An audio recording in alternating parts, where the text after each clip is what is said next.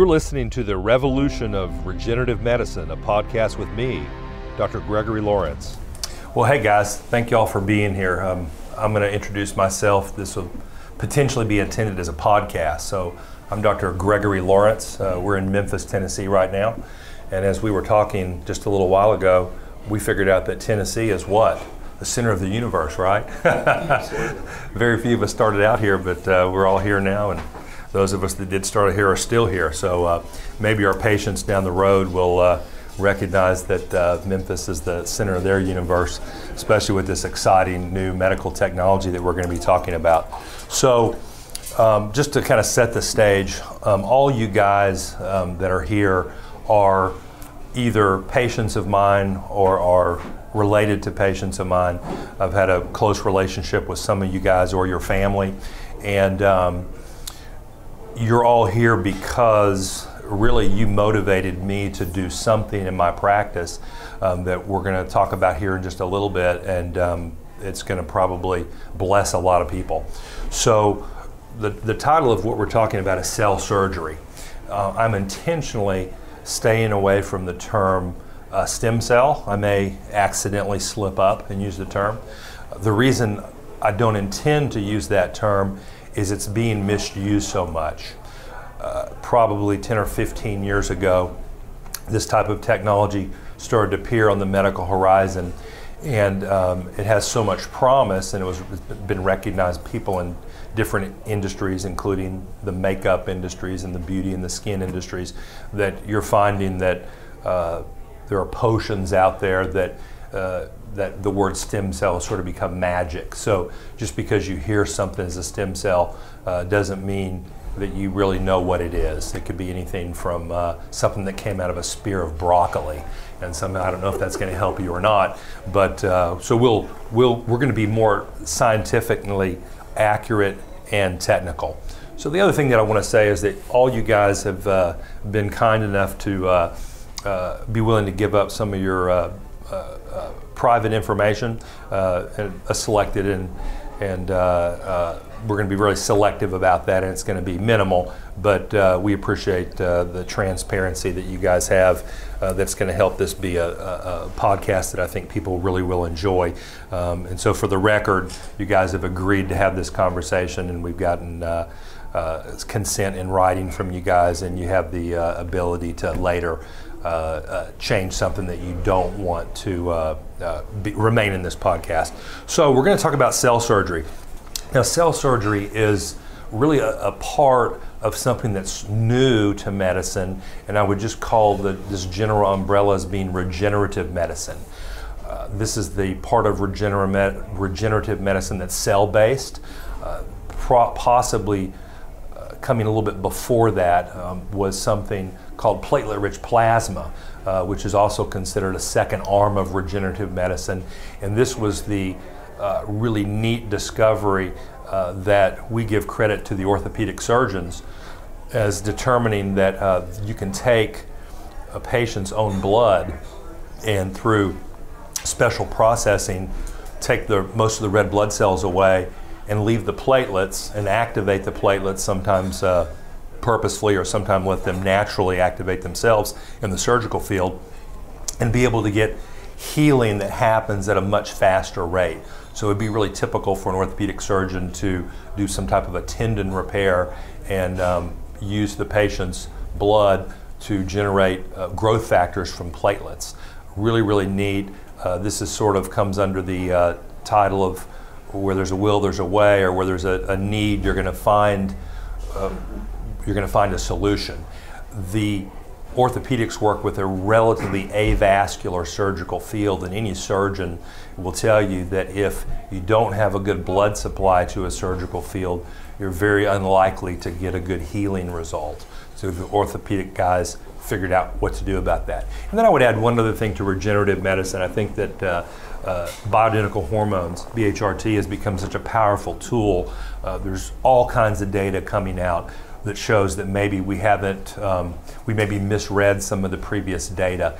And I don't want to go down too much of a bunny trail, but just over the last week, I saw 2 studies that indicated that men's best friend ought to be testosterone. We've been really concerned that maybe we're making men feel better and making a more lean body mass, but we could be causing their blood to become thicker and for them to be a little bit more prone to a heart attack or a stroke. And of course, doctors' Hippocratic oath, do no harm.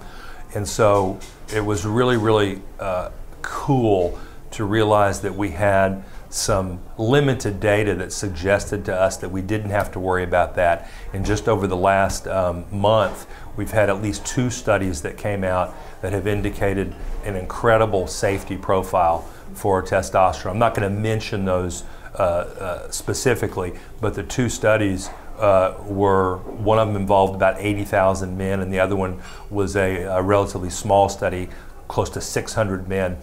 But even the small study of 600 men, the data was so dramatic. Like if you were not on testosterone over the period of the study, you had about 50 to 60 of those men had an event, a brain event or a heart event that was non-fatal. If you were on testosterone, it was goose egg, 0 events.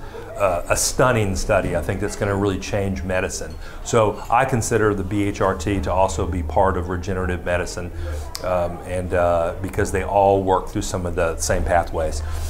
So the first thing to really establish is something with regard to definitions. You guys are all in the room old enough to have gone through the controversy of hearing about the government regulations and all the politics behind embryonic stem cells. There was a lot of concern, a lot of it was justified.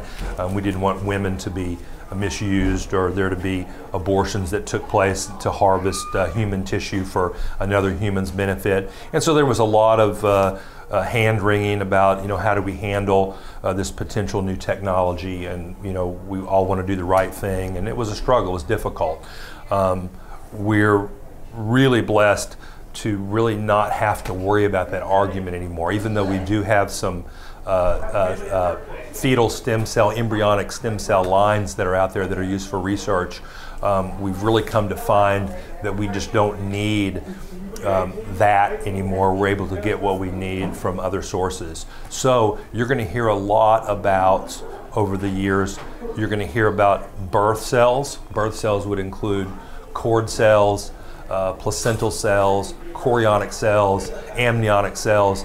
These are all cells that are closely associated with birth. And the idea has always been that if you can catch cells early on, they have a lot more of a potential to become what you want them to be. And so you guys have lived through, you or your kids having kids, and they're being very vogue to really consider whether you should bank the cord of your baby or not, because your baby might need those cells down the road. And so those are frozen in a lab and they're available. Very interesting. Those are starting to be used now. But those birth cells are a big area where we may continue to have see some fruit. But the other area that has really blown up, traditionally the cancer doctors were using what's called an autologous, and the other one is an allogenic transfer of cells. This would be either you would use your own stem cells out of your blood, peripheral cells, or you would use a matched donor. And sometimes this would be peripheral blood, sometimes this would be bone marrow. Those are the cells that I think a lot of people have heard of. And of course the idea is after a patient is going through cancer therapy, those rapidly growing cells can be as susceptible to the chemotherapeutic agent as the cancer is. And when those are gone, you lose the ability to make blood and to heal yourself. And so basically a transfusion of some of these life-giving cells are what's been needed. So what's changed? Well, what's changed is, and this explains a little bit about why I'm at the party. I'm a cosmetic surgeon who about 50% of my practice is cosmetic surgery for the last 10 years or so. The other half of it, small part of it's concierge medicine. Bigger part of it is injectables, Botox, fillers, laser, and that's kind of what my practice looks like. One of the things that has been an incredible tool for us has been liposuction. Liposuction is more than just taking area of the body that's a little thick and making it a little thinner. It's really sort of become something much more than that. We take the fat out, and one of my colleagues in San Antonio, Texas, Mario Diana, really pioneered this idea among reconstructive plastic surgeons of being able to take fat and put it to a breast after a woman has breast cancer and needs reconstruction. The idea was, oh, you know, this is expanders and implants, and Dr. Diana said, no, you know, this is a really, really great role for fat. And for a while, you know, his societies, you know, scorned him and said, no, you can't do this isn't right. And now it's become acceptable mainstream tissue grafting. We also do the grafting to other areas of the body, to the face, for women that have aging issues. One of the things that's replaced, there used to be a procedure where we put implants in the buttocks of a woman, usually not so they would have a better cushiony seat, but they would kind of want their curves, although the former reason is an appropriate reason to do it. But those implants were very problematic. They would a lot of times just work their way out of where they were positioned. There would be an opening of the incision, and so when we discovered that we could actually graft fat to the buttocks, that was a really, really big jump. So as that was happening, that's where I came in. My cosmetic surgery colleagues in Southern California, who 10 years ago were on the cutting edge, were taking out fat, and they were figuring out what do we do to this fat to make the graft work better? Do we spin it down? Do we add something to it? What do we take out of it? Is there any processing that we need to do? Do we just gravity, let it decant by gravity with minimal manipulation? And we just really didn't know. And so doctors tried all kinds of different things, and we also traveled across the world. And some of our colleagues across the globe looked at us like we were crazy, and didn't we realize what kind of magic was in that fat? And they told us what they were doing, and so that sort of made cosmetic surgeons all of a sudden jump onto the scene and say, hey, wait, maybe fat can perform just as well or better than some of the other tissues that we've transferred before, like bone marrow or peripheral stems. So it's been a really, really great ride, and to be honest, I have sat on the sideline for probably about 3 or 4 years, going to cosmetic surgery medical meetings and hearing my colleagues literally walk away from their successful cosmetic surgery practices because they've recognized that this really fulfilled all that they ever wanted to do in medicine. They kind of been there and did that and had a great cosmetic surgery practice, but they kind of thought back to why we went to medical school and why we became doctors, and they realized the incredible power that we had in being able to do what we call cell surgery, or using SVF. I'm going to talk about stromal vascular fraction here in a minute, make sure you understand the terms. But the main thing for you to understand is the difference between fetal embryonic type cells, birth cells, and these other cells that we're using that either adipose derived or bone marrow derived. The other thing that needs to be recognized is there's a big difference between natural occurring cells and engineered cells. It may be very well that taking out a cell line, manipulating them in certain ways, we may be able to make them more powerful for certain things. We just don't know. As far as how many million cells you need to have a clinical effect, which system you should use, and should it be relatively cellular or more acellular for certain conditions, we just don't know, because when we do the harvesting, we are removing, if we're talking about adipose-derived cells, we're removing basically everything from around the fat. And if you could just kind of visualize it, cells, whether they're skin cells or whether they're fat cells, they occupy a certain amount of space, and then between them is just an incredible amount of acellular activity and cellular activity. So let me just paint a picture for you. If you were, I'm a Star Trek guy, And if you were to sort of beam, if you could make yourself really small and beam yourself into somebody's fat compartment, you know, whether it's on their low back or their love handles or their inner thighs or whatever, you would have an 85% chance of landing in a fat cell. They take up a lot of space in those fat compartments, an adipose cell. But if you had X-ray vision, which I'm sure Star Trek people had, and you looked around, only 15% of the cells around you would be fat cells. 85% of them would be something other than fat cells. You know, as a surgeon, that was crazy to me. Like I said, I had a original board certification was in family medicine, but then I did high-risk OB, did a surgical fellowship, did a lot of surgery in the hospital before I retrained in cosmetic surgery. And you know, when we used to cut through fat, we just thought, well, there's just fat and it barely bleeds and there's hardly any blood vessels there. Well, it was an amazing thing for me to realize that 85% of the cells are not fat cells. So the crazy thing is that whoever first realized what was all between those cells is just an incredible thing. In fact, about 3 or 4 years ago, I picked up using a new technology called Matricem by a company called ACell. And what it is it's a porcine or pig bladder that's desiccated, dried out, all the cellular elements are taken out, and it's basically just what's in between the bladder cells in a pig's bladder. And you can get it in powder form, you can get it in some sheets. And it has done some things for my surgeries that have been amazing.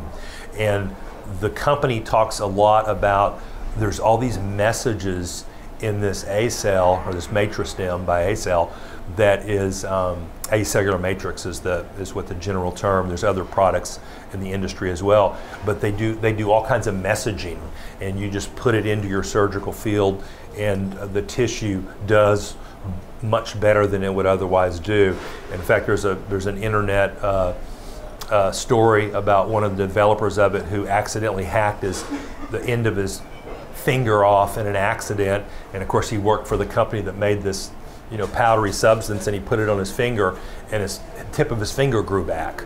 So it just does some really, really kind of amazing things. So as we talk about cell surgery, we really, really are talking about everything else that's with those cells between the fat, if we're talking about adipose derived.